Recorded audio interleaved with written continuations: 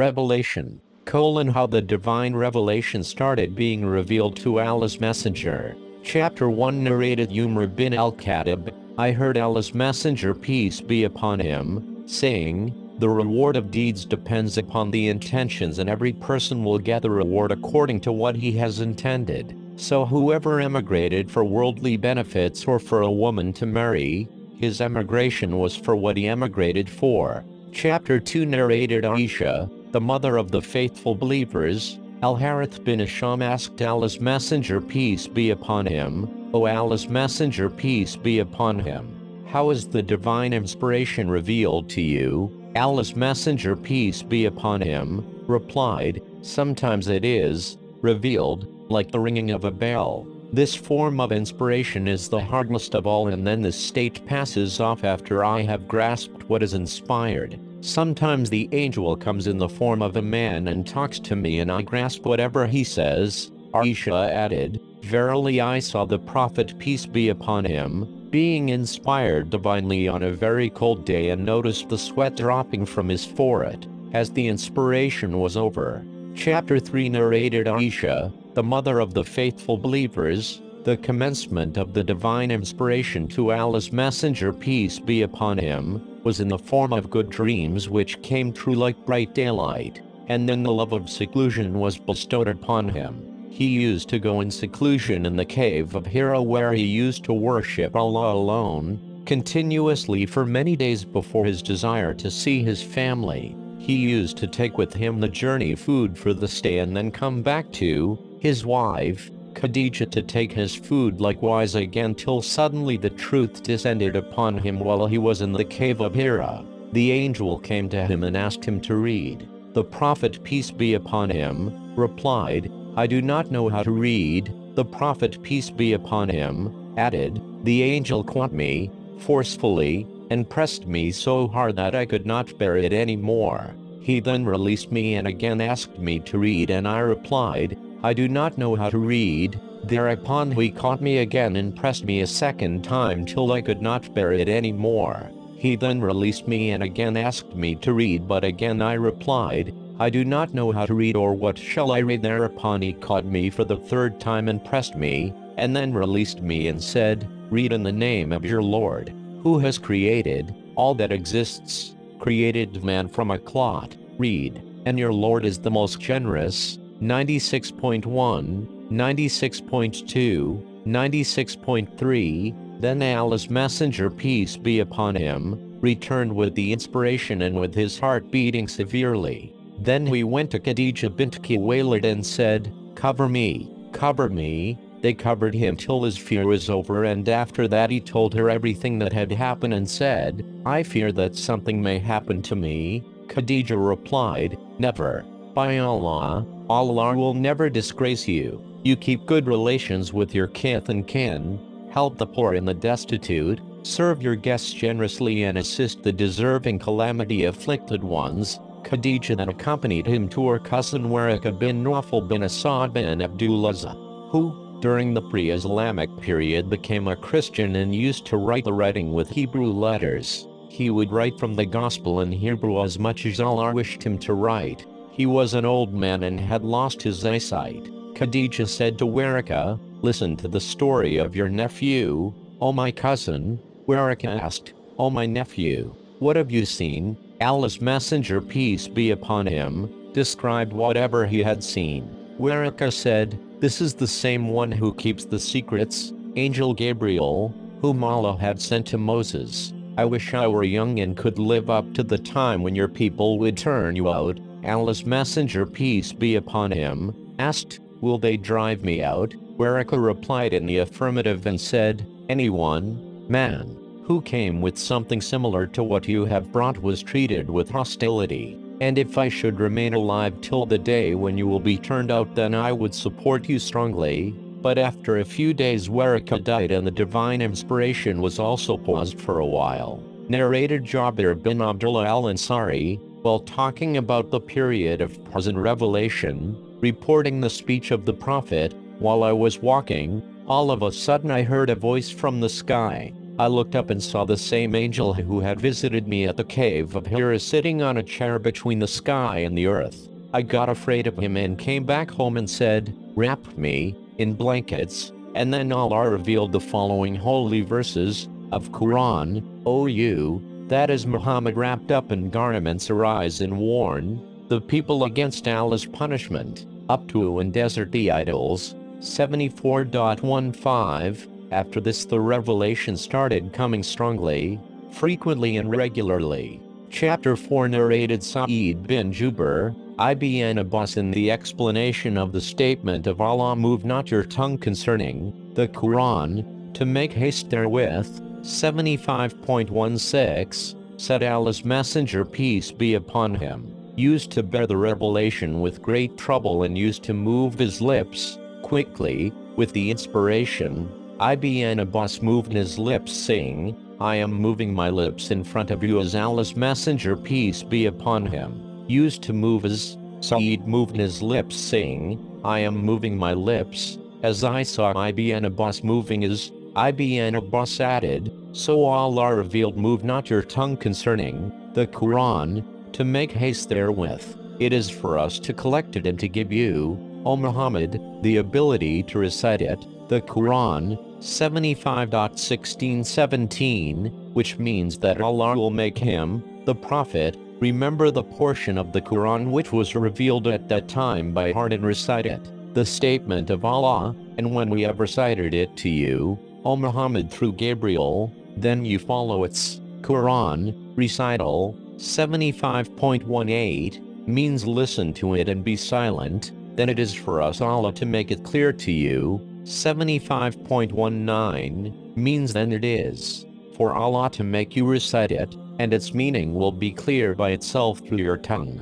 Afterwards, Allah's Messenger, peace be upon him, used to listen to Gabriel whenever he came, and after his departure he used to recite it as Gabriel had recited it. Chapter 5, narrated Ibn Abbas, Allah's Messenger, peace be upon him, was the most generous of all the people, and he used to reach the peak in generosity in the month of Ramadan when Gabriel met him. Gabriel used to meet him every night of Ramadan to teach him the Quran.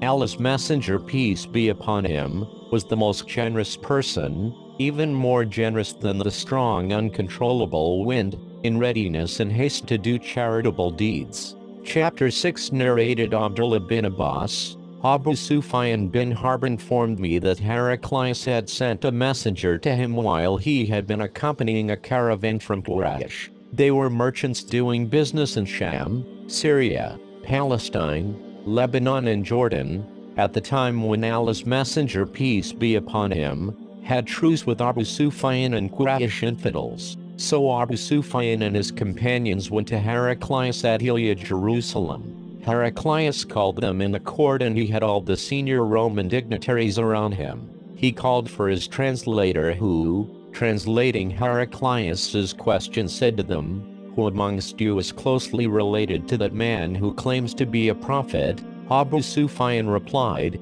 "I am the nearest relative to him." Amongst the group, Heraclius said, "Bring him." Abu Sufyan close to me and make his companions stand behind him. Abu Sufyan added, Heraclius told his translator to tell my companions that he wanted to put some questions to me regarding that man, the prophet, and that if I told a lie they, my companions, should contradict me. Abu Sufyan added, "By Allah, had I not been afraid of my companions labeling me a liar, I would not have spoken the truth about the prophet." The first question he asked me about him was, "What is his family status amongst you?" I replied, "He belongs to a good, noble family amongst us." Heraclius further asked, "Has anybody amongst you ever claimed the same, that is to be a prophet, before him?" I replied, "No." He said, "Was anybody amongst his ancestors a king?" I replied, "No." Heraclius asked, "Do the nobles or the poor follow him?" I replied, "It is the poor who follow him." He said, "Are his followers increasing, decreasing, day by day?" I replied, "They are increasing." He then asked, does anybody amongst those who embrace his religion become displeased and renounce the religion afterwards? I replied, no. Heraclius said, have you ever accused him of telling lies before his claim to be a prophet? I replied, no. Heraclius said, does he break his promises? I replied, no. We are at truce with him, but we do not know what he will do in it. I could not find opportunity to say anything against him except that. Heraclius asked, have you ever had a war with him? I replied, yes. Then he said, what was the outcome of the battles? I replied, sometimes he was victorious and sometimes we. Heraclius said, what does he order you to do? I said, he tells us to worship Allah and Allah alone and not to worship anything along with him, and to renounce all that our ancestors had said. He orders us to pray, to speak the truth, to be chaste and to keep good relations with our kith and kin. Heraclius asked the translator to convey to me the following. I ask you about his family, and your reply was that he belonged to a very noble family. In fact, all the apostles come from noble families amongst their respective peoples. I questioned you whether anybody else amongst you claimed such a thing. Your reply was in the negative. If the answer had been in the affirmative, I would have thought that this man was following the previous man's statement. Then I asked you whether anyone of his ancestors was a king. Your reply was in the negative, and if it had been in the affirmative, I would have thought that this man wanted to take back his ancestral kingdom. I further asked whether he was ever accused of telling lies before he said what he said, and your reply was in the negative. So I wondered how a person who does not tell a lie about others could ever tell a lie about Allah. I then asked you whether the rich people followed him or the poor. You replied that it was the poor who followed him. And in fact all the apostles have been followed by this very class of people. Then I asked you whether his followers were increasing or decreasing. You replied that they were increasing, and in fact this is the way of true faith, till it is complete in all respects. I further asked you whether there was anybody who, after embracing his religion, became displeased and discarded his religion. Your reply was in the negative, and in fact this is the sign of true faith, when its delight enters the hearts and mixes with them completely. I asked you whether he had ever betrayed. You replied in the negative, and likewise the apostles never betray. Then I asked you what he ordered you to do. You replied that he ordered you to worship Allah and Allah alone and not to worship anything along with him, and forbade you to worship idols and ordered you to pray, to speak the truth and to be chaste. If what you have said is true, he will very soon occupy this place underneath my feet, and I knew it from the scriptures that he was going to appear, but I did not know that he would be from you, and if I could reach him definitely, I would go immediately to meet him, and if I were with him, I would certainly wash his feet. Heraclius then asked for the letter addressed by Allah's apostle, which was delivered by Dihya to the governor of Basra, who forwarded it to Heraclius to read. The contents of the letter were as follows. In the name of Allah the Beneficent, the Merciful, this letter is from Muhammad, the slave of Allah, and his apostle, to Heraclius, the ruler of Byzantium, peace be upon him, who follows the right path. Furthermore, I invite you to Islam, and if you become a Muslim you will be safe, and Allah will double your reward, and if you reject this invitation of Islam you will be committing a sin by misguiding your Arasilian peasants.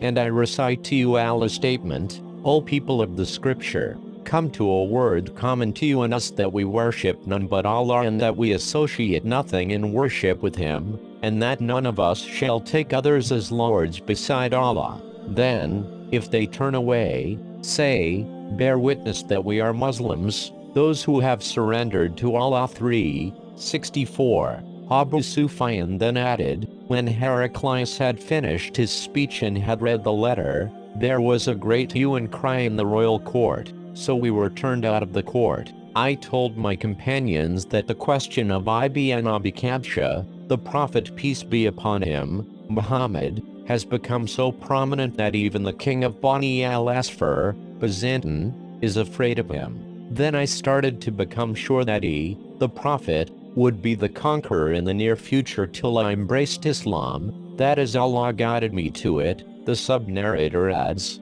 Ibn an-Nadr was the governor of Lya, Jerusalem, and Heraclius was the head of the Christians of Sham. Ibn an-Nadr narrates that once while Heraclius was visiting Lya, Jerusalem, he got up in the morning with a sad mood. Some of his priests asked him why he was in that mood. Heraclius was a foreteller and an astrologer. He replied, At night when I looked at the stars, I saw that the leader of those who practice circumcision had appeared, become the conqueror.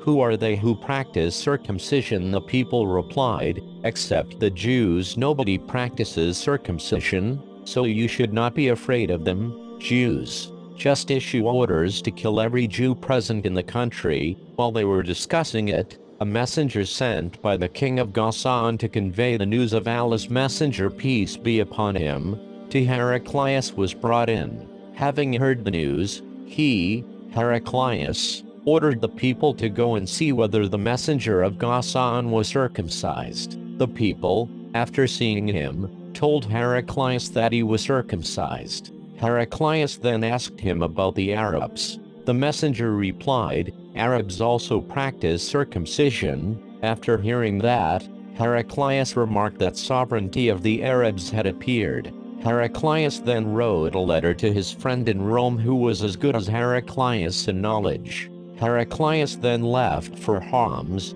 a town in Syria, and stayed there till he received the reply of his letter from his friend who agreed with him in his opinion about the emergence of the prophet, and the fact that he was a prophet. On that, Heraclius invited all the heads of the Byzantines to assemble in his palace at Homs. When they assembled, he ordered that all the doors of his palace be closed. Then he came out and said, O Byzantines, if success is your desire, and if you seek right guidance and want your empire to remain and give a pledge of allegiance to this prophet, that is, embrace Islam. On hearing the views of Heraclius, the people ran towards the gates of the palace like onagers but found the doors closed. Heraclius realized their hatred towards Islam, and when he lost the hope of their embracing Islam, he ordered that they should be brought back in audience. When they returned, he said, What already said was just to test the strength of your conviction, and I have seen it. The people prostrated before him and became pleased with him, and this was the end of Heraclius's story in connection with his faith.